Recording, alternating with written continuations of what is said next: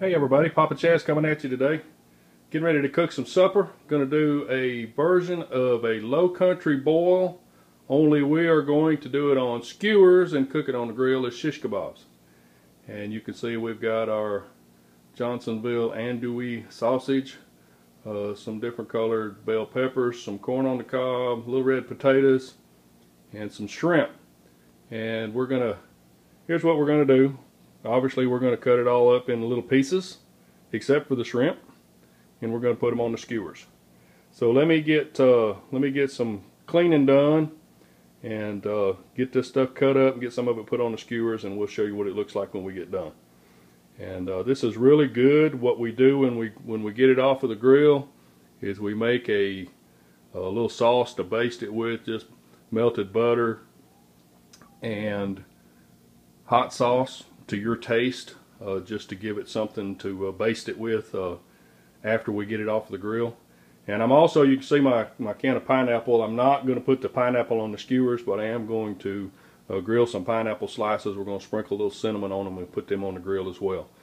So that's where we're at today. Let me get this stuff cut up, and then we'll go from there. Show you what it looks like, and then I'll put some on the skewers and we'll show you. It takes them about 30 minutes to cook.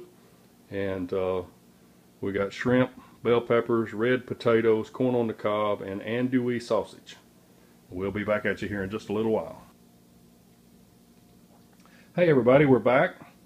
As you can see, I got everything sliced up. That was 2 ears of corn, 2 andouille sausages, 3 different colored bell peppers, and I don't know how many shrimp it is. That'll be enough. We're just doing enough for me and my wife. Now what you don't see is you don't see the red potatoes. I have them actually on the stove in a boiler.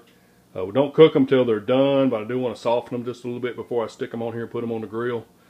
And just makes them cook a little bit better. I typically do not season this before I put it on the grill because, like I said in the first part of the video, we're going to melt some butter and some hot sauce and mix it up together and brush it onto this as we eat it. Probably do it on the skewers and then take it off the skewers. That's the way we typically do it. But that's where we are, and let the potatoes get done cooking, and I'll get a couple of these skewers made up and show you what they look like. I typically do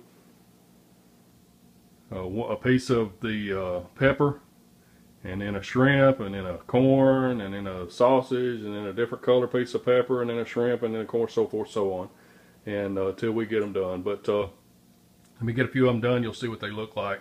And I promise you, this is good. I do like a good low country boil, but it's summertime and it's grilling time, and we like to do these on the grill, and they come out pretty good that way. So you'll see, because we're going to do it here in just a few minutes. We'll be back at you in just a little while. Okay everybody, there's me a couple of them right there. Got them all done up. You can see we just alternate what we put on there. No particular order, no particular amount. Just try to get two corns and 2 or 3 of everything else, and then we'll get it on the grill. I'm going to have to go outside and get my grill moved under the porch because we're fixing to get a storm, and I don't want to be cooking out there in the rain. So I'm going to shut this down, go move the grill in. We'll be starting the charcoal here in just a few minutes, and get the rest of this stuff on the skewers and get it ready to go, and hopefully have it ready to eat by the time my lovely wife gets home from work today. So there we go, and we'll check back with you when we got them cooking and show you what they look like on the grill. No big deal, I know, but hey, it's YouTube. We try to be thorough.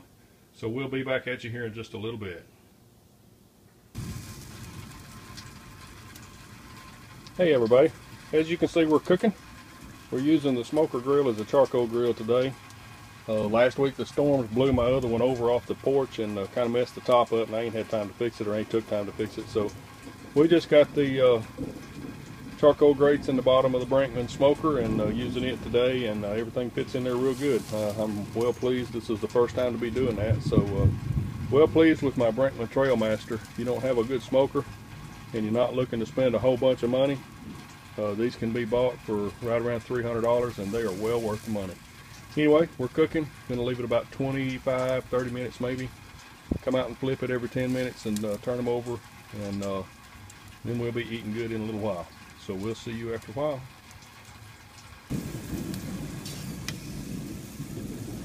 Hey everybody, we're back. You can see we've got them flipped over. I just want to show you how good that looks. That corn's cooking. It's been cooking about 10 minutes. And we flipped them over, be about another 10 minutes.